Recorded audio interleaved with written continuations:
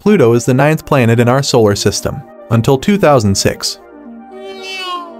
Pluto was discovered in 1930 and was considered a planet for more than 70 years. But in 2006, the International Astronomical Union declared that Pluto is not a planet, but instead a dwarf planet. According to the IAU, a planet must meet 3 criteria in order to be considered a planet.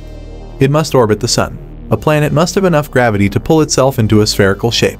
It must have cleared the neighborhood around its orbit, meaning that a planet needs to be gravitationally dominant so that there are no objects in its orbit other than its own satellites. Pluto meets the first 2 criteria, but it fails the third.